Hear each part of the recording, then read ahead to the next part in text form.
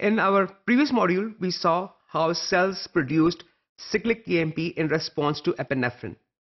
And we said that cyclic AMP is going to mediate cause and effect in the cell once the cell has bound epinephrine to its epinephrine receptor. Let's see what cyclic AMP can do. For example, in some cells, it can activate an enzyme called protein kinase A. It is also called cyclic AMP dependent protein kinase, or CAPK or PKA, one and the same thing. The diverse effects of cyclic AMP are mediated through cyclic AMP dependent protein kinase. This is a kinase which can attach phosphate groups to specific serine and threonine residues in a protein. We know serine and threonine are amino acids. Once an amino acid has been incorporated in a protein, it's called a residue. Phosphorylation of many enzymes increases their catalytic activity, whereas phosphorylation of other enzymes inhibits their activity. We'll see examples of both these scenarios.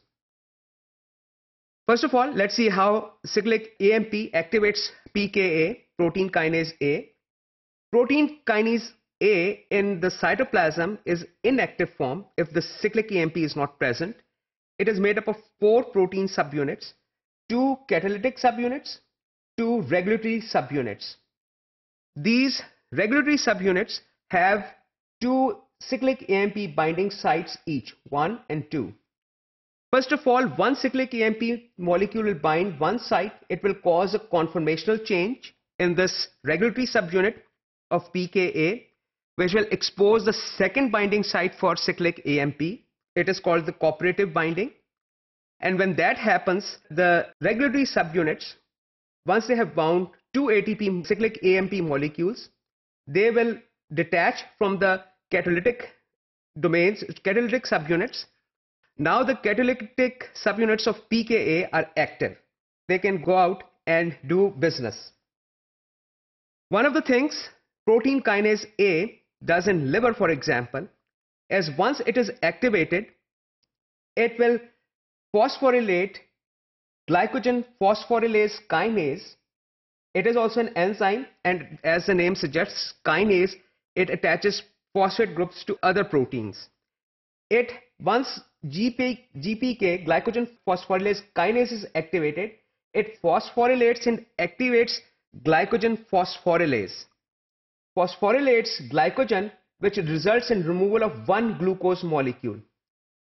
Cyclic AMP simultaneously inhibits glycogen synthesis by, first of all, inactivating or suppressing phosphoprotein phosphatase, which is an enzyme which removes phosphate groups from other proteins. It is reverse of kinase. And PKA also phosphorylates glycogen synthase. Glycogen synthase in its phosphorylated form is inactive.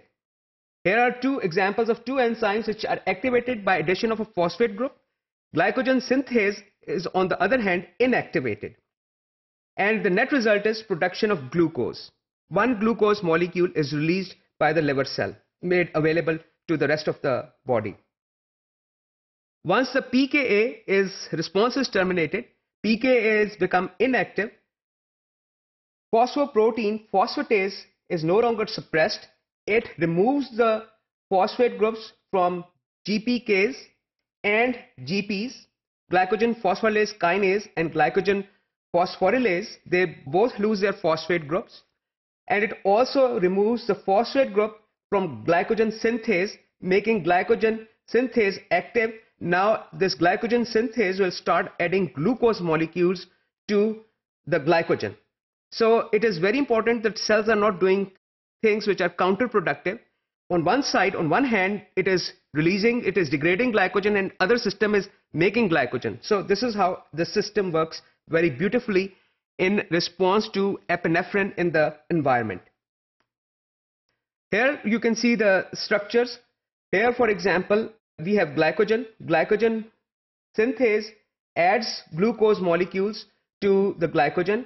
Glycogen phosphorylase, on the other hand, adds a phosphate group, resulting in release of one glucose molecule from the glycogen. So this is the overall schematic which we just saw. The protein kinase A is activated in response to cyclic AMP, which is produced by adenyl cyclase, which was activated by G protein, the alpha subunit of the G protein, which dissociated from beta and gamma in response to epinephrine. When epinephrine attached itself to the receptor protein, epinephrine receptor on the liver cell, the cyclic AMP bound to the regulatory subunits of protein kinase A.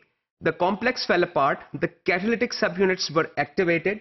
These catalytic subunits then